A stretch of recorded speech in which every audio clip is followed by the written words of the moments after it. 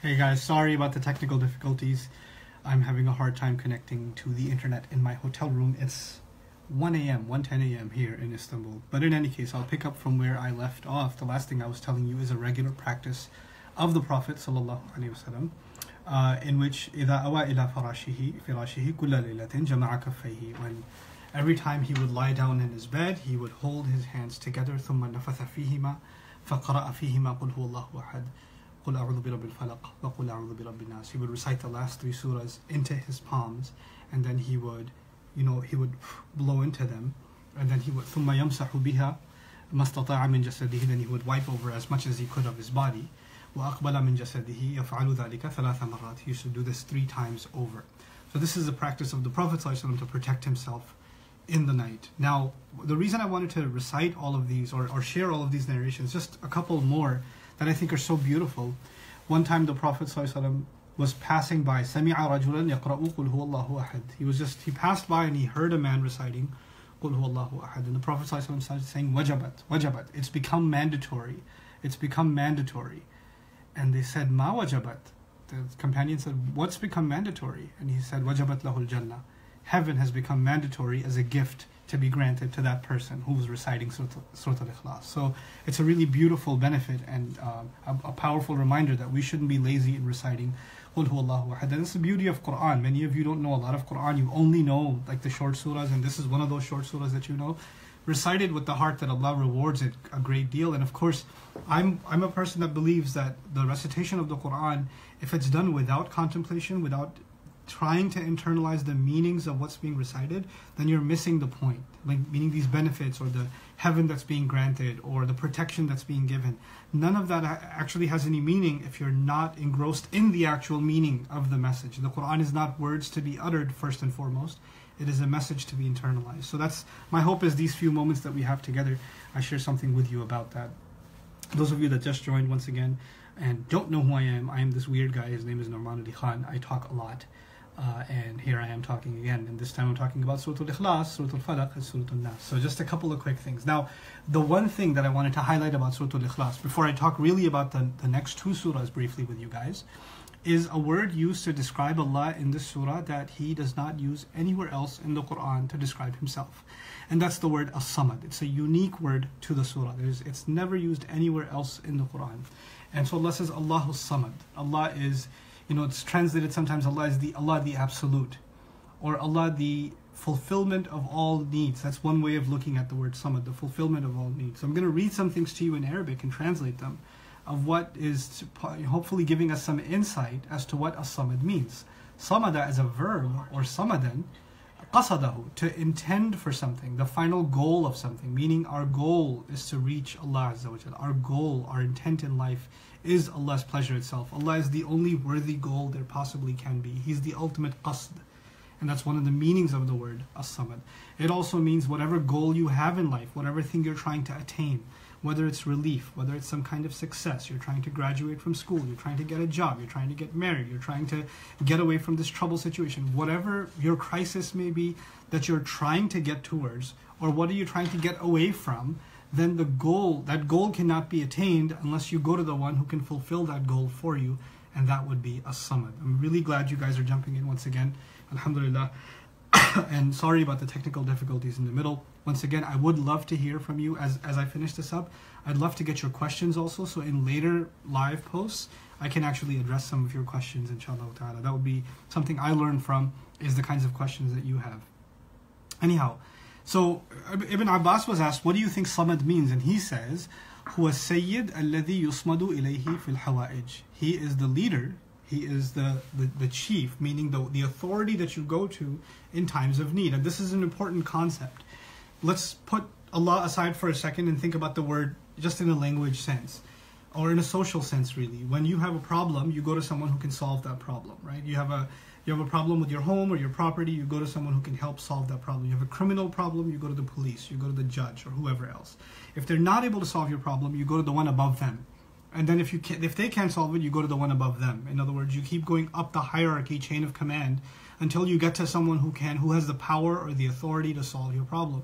Just think of a small example. Like you go to the store and You have a problem with what you bought, and the cashier is not helping you. You say, can I talk to the manager?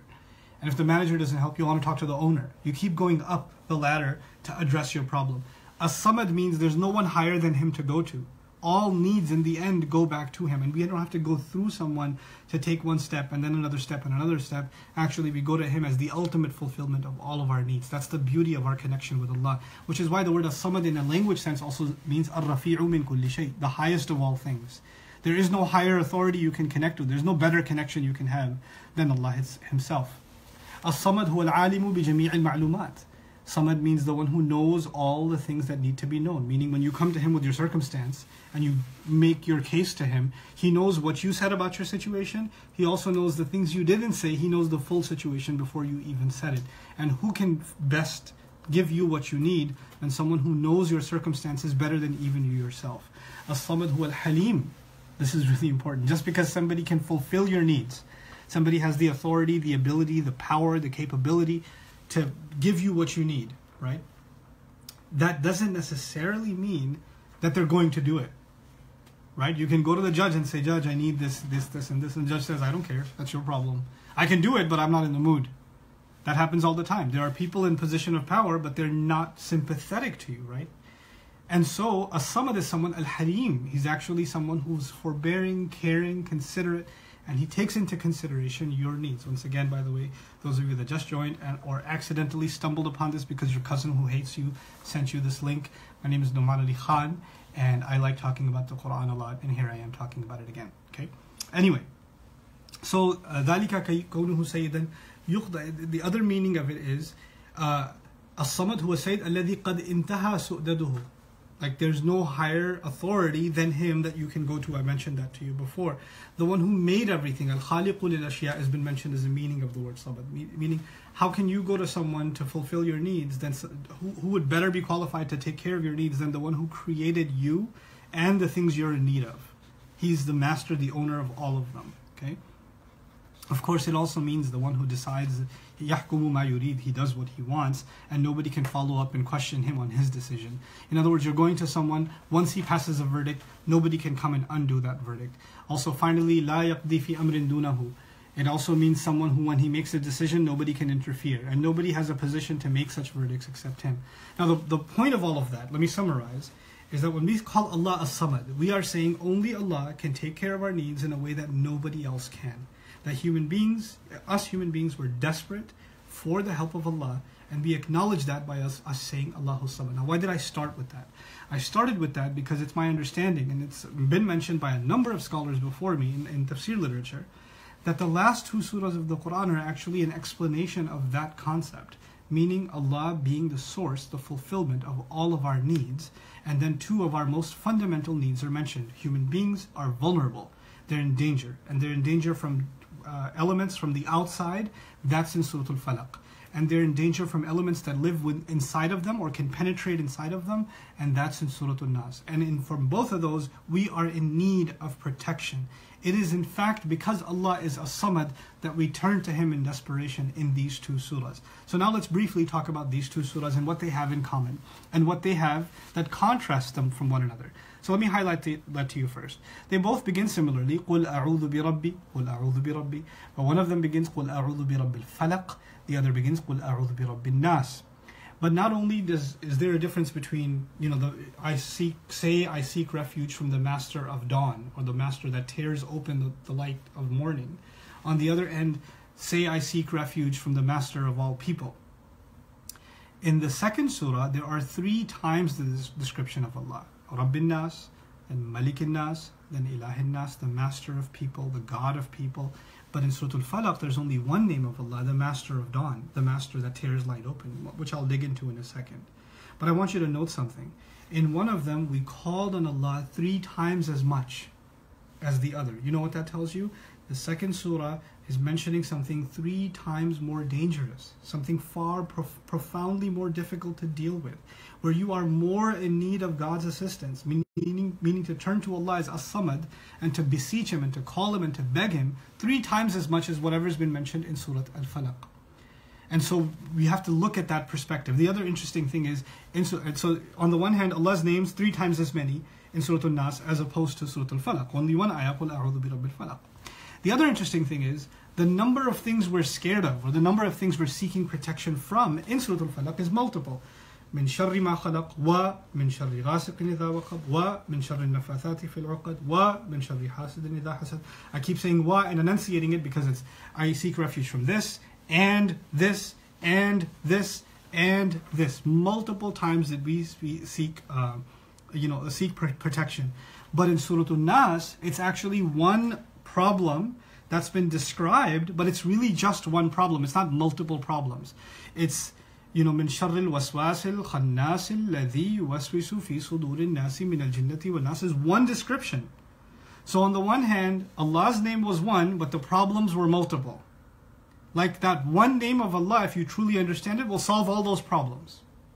And on the other hand, there are three names of Allah to help you deal with one problem. That's the counterbalance of these two surahs. So now let's dig into that, and as I do, I'd like to encourage you to share, inshallah, and like, and help spread the good that, inshallah, we're trying to acquire by means of this reminder. May Allah accept it from me and from all of you. Now, when Allah says, and this is the part I really wanted to highlight, in Surah Al Falaq, Allah is telling us to seek refuge from the dark, from night as it becomes extremely dark. And that's a reference to how evil can happen in the night, crimes take place in the night, night is a scary time, and all of those things. But it's also a reference to something more. In the Quran, light is the equivalent of revelation and of Allah. Allahu nuru samawati wal ard. Fa'aminu billahi wa rasulihi wa nuri alladhi anzalna. The Prophet is called the sun, a brilliant sun. The Quran is called light. Allah is the light of the skies and the earth. Allah pulls believers from darknesses into light. And the night and darknesses in the Quran are the equivalent of misguidance, are the equivalent of ignorance, are the equivalent of evil.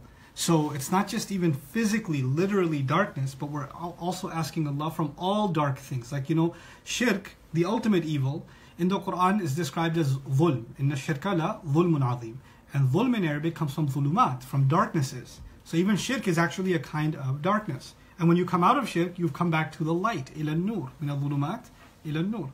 In any case, so we're asking Allah for protection from all kinds of evil, all kinds of darknesses that are the opposite of our faith. The ultimate faith is قُلْ هُوَ اللَّهُ أَحَدٌ اللَّهُ الصَّمَدُ لَمْ يَلِدْ وَلَمْ يُولَدْ وَلَمْ يَكُنْ لَهُ كُفُوًا أَحَدٌ. And now we are asking Allah to protect that faith and not let that faith get corrupted. And so we ask for evils that we can't be idha waqab, and they disappear. There are evils we can't even tell they're evils. They just disappear. Just like the night just becomes completely invisible what's going on inside of it, right? Then we ask Allah for protection from naffathaati fil uqad, those who blow into knots, which is people who start believing in superstitions. They start believing in people who do magic on them or cast an evil eye on them, and they become obsessed with this stuff. Instead of Allah being the one who fulfills all of their needs, now they're looking for someone to help undo that spell with some other spell, or what can I recite, or what can I say. And they've even reduced the Quran to just words to be recited to undo spells, and we've fallen into the trap of not looking at Allah as a samad. Incidentally, something I deliberately didn't share thus far that is really important for all you guys to understand is the beginning of both of these surahs. قُلْ أَعُوذُ. قُلْ أَعُوذُ. Both these words are so powerful and they're so heavy.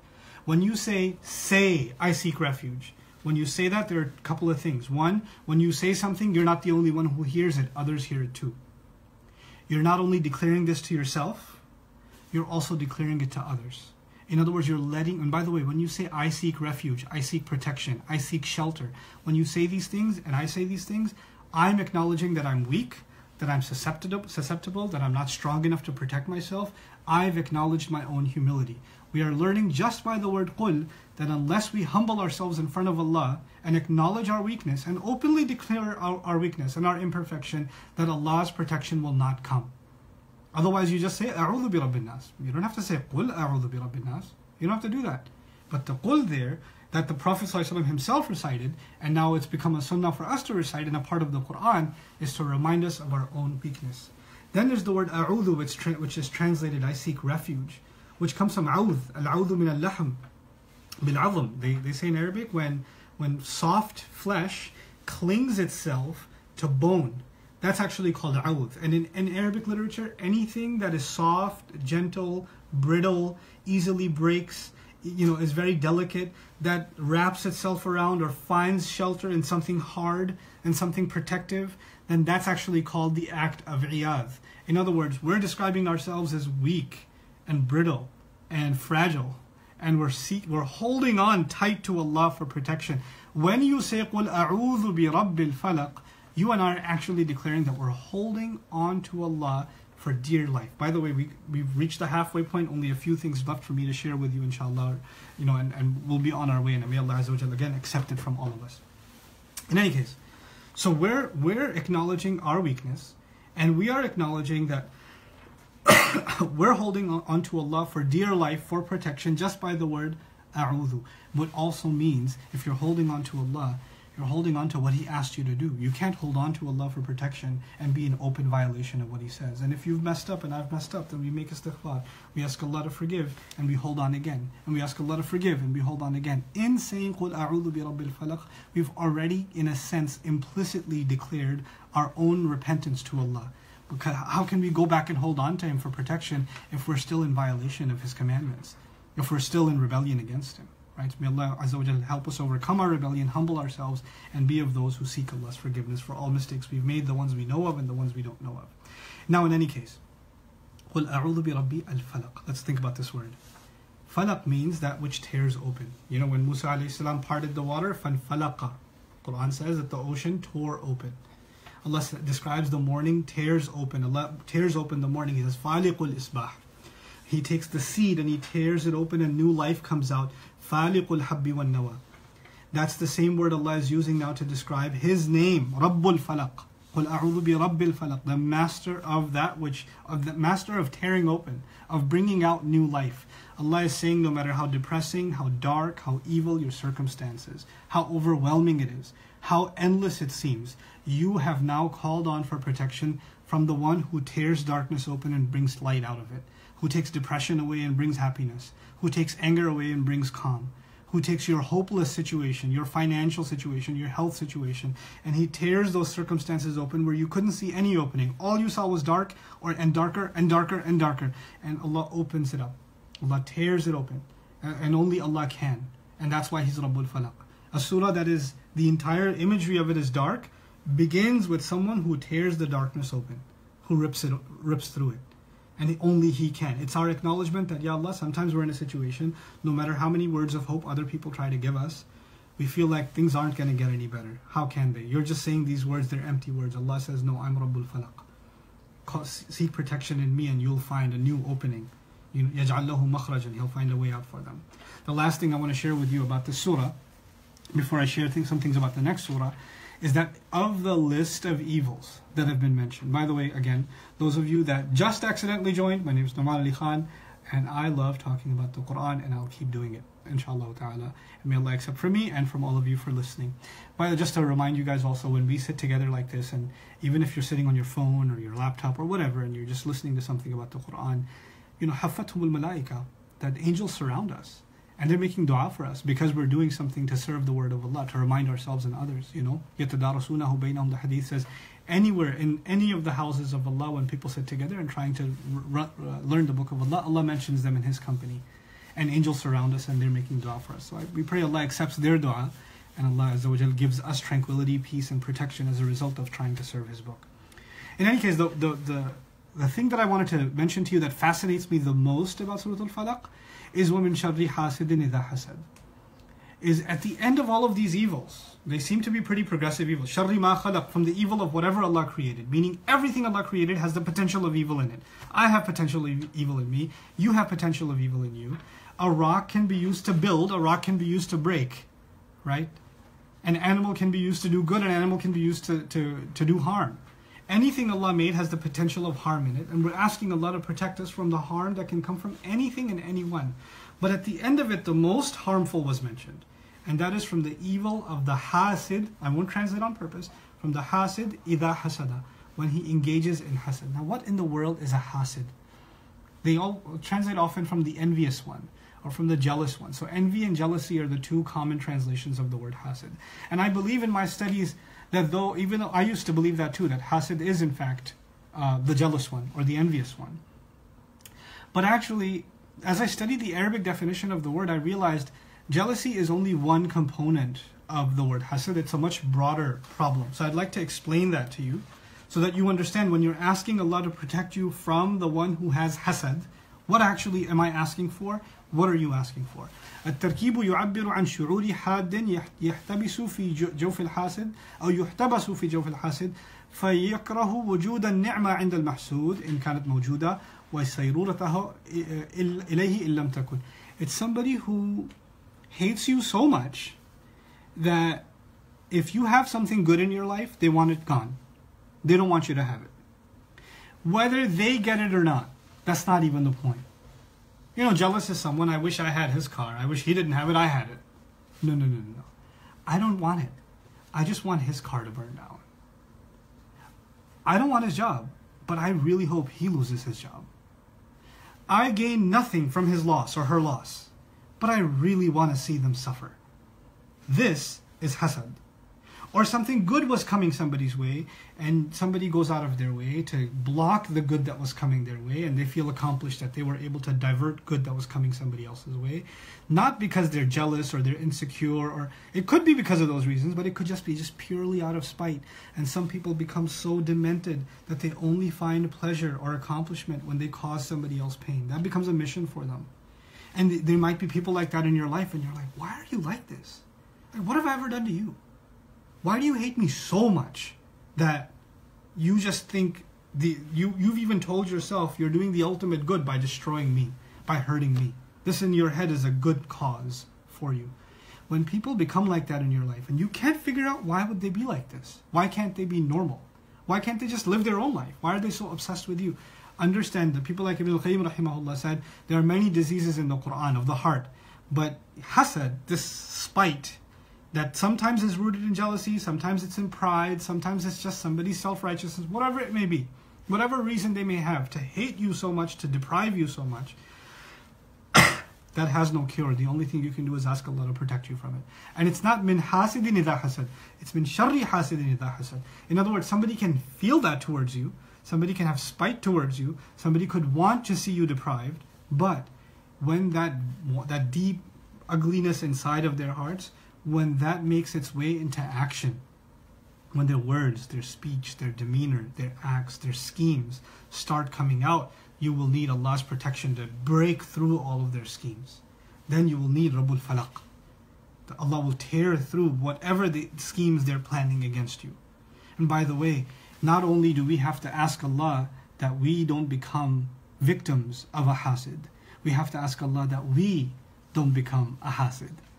Like Allah tears that hasad inside of ourselves also, because at the end of all of these dangers, the disease of hasad, the disease of spite towards somebody, wanting harm or deprivation for somebody, these are things that maybe I'm afflicted by too. I'm day and night thinking about why is this person still laughing? I hate that they're still happy.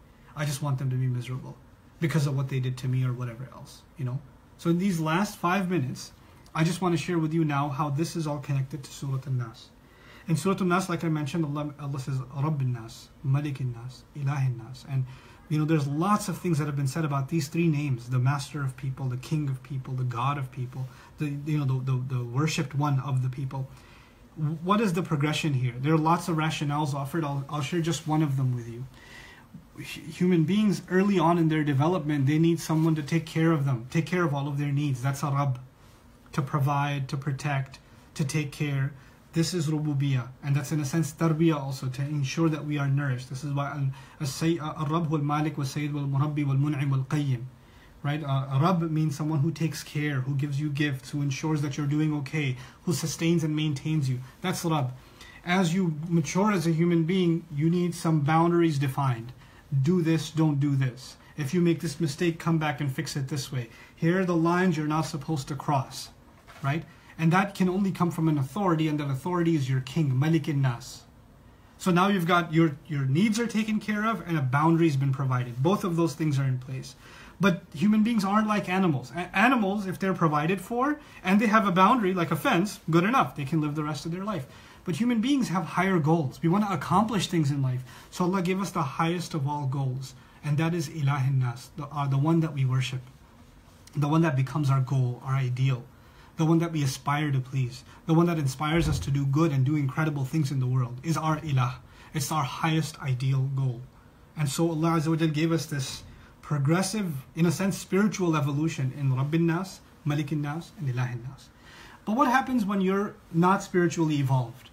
When your goal isn't Allah, when your goal is less than that, then you become a petty human being. Then your goals become less. And that's when people around you are able to influence you with their thoughts and their words and keep you busy with, you know what this one said, you know what that one said, you know what they were saying, you know what this one was doing, you know, and you're just so occupied with people and their stuff, their petty stuff, that you don't have time to step back and think, Allah made you for something so much more important. Allah made you someone who's worshipper of Ilahu An Naas. And here you are busy with these petty things, and this is why you're asking Allah's refuge as the master of people from the one who comes and whispers to you, suggests to you and disappears, then suggests and disappears. And you would think that's the devil, it's shaitan. He comes and he disappears, and that's true. But the surah began with Rabbin Naas and ended with Min al-Jinnati wan Naas, overemphasizing that there are people in your life, not devils that are invisible only, but people in your life that are going to make poor suggestions to you, that are going to keep you down, that are going to make you become petty, that are going to make you lose purpose in life. And they will come and whisper things and influence you and preoccupy your mind, and that's just going to take over your head and you're not going to be able to think about anything else. That's the effect that people have on you. The people that you surround yourself with, the messages that you surround yourself with. Think about the messages you receive via social media. This is a message, but there's tons of other messages you and I receive on a daily basis. And those messages come and they disappear. And they come and they disappear. That's also khannaas. That's also something that comes and disappears. And when these messages come and hit us, they stay inside us. الَّذِي يُوَسْوِسُ فِي صُدُورِ النَّاسِ. They hover inside of us. We have to become careful about what kinds of messages we are going to allow to let inside of ourselves to influence our thought. Because we don't, it's not just when someone's trying to convince you something. When you expose yourself to certain kinds of behavior, certain kinds of acts, these are waswaasil, these are indirect kinds of suggestion. Just being around certain kind of people makes you want to be like them. They're using foul language, you're around them, you start using foul language. They're doing shameless things, they didn't even ask you to do them, but because you're around them, that waswasa affected you, you start doing shameless things. This is the effect of an environment. And so when we ask Allah to protect what is inside our chest, قُلْ أَعُوذُ بِرَبِّ النَّاسِ مَلِكِ النَّاسِ إِلَهِ النَّاسِ مِنْ sharril waswaasil khannaas الَّذِي يُوَسْوِسُ فِي صُدُورِ النَّاسِ. The one who whispers into the chests of people. It's not just shaitan coming and whispering, it's actually people too. And that's far more dangerous than any danger on the outside. Can you imagine? This surah, we ask Allah for way more protection. We beseeched Allah 3 times more with His names, because that's something serious. That's something you have to really look for in your life. And when you stand at night and you say, Allah, I want Allah to protect me. قُلْ أَعُوذُ birabbil falaq, قُلْ أَعُوذُ birabbil naas. You're reciting these surahs. And you're not thinking about the influences that you're allowing in your life. How can you stand in the rain and there's shade right there and you say, Ya Allah, I want shade. Dude, Allah gave you shade. Walk in. You can't just say this and not seek it. You have to declare it. And you have to come inside it. So this was a brief 30-minute reminder that I wanted to share with all of you guys. Once again, I'm really excited to have taken part in this tour. Today was an incredible day in Istanbul. Alhamdulillah, I met lots of wonderful people, earned lots and lots of different du'as, and gained a lot of insights. My next stop is going to be in the UK, and I'm hoping to meet many of you, inshallah. I'm making many stops in my tour. You can go to events.bayyina.com/storynight. To check out, my tour and my schedule, inshallah ta'ala. So I'd hope to see you there, bi'idhnillah. And once again, I pray, as I'm traveling, I'm praying for all of you and your families, and I'd ask for you also to pray for myself and my family. Take care, you guys. Assalamu alaikum wa rahmatullahi wa barakatuh.